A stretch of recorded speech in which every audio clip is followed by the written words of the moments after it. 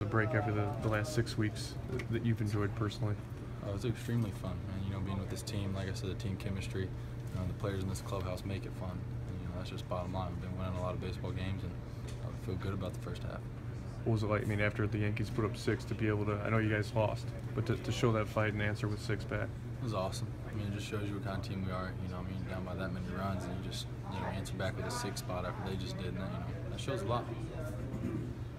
I feel like there were some things you guys don't normally do in this series, whether it was defense or starting pitching. It just kind of seemed like some uncharacteristic things took place in this series. Can't play perfect baseball every single day, so nothing uncharacteristic at all.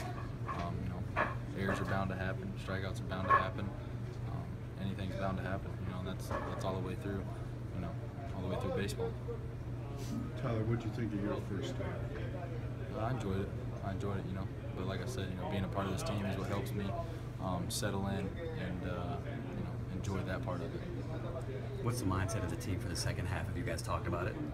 Just continue to play hard, put in the work, play hard, and have fun out there.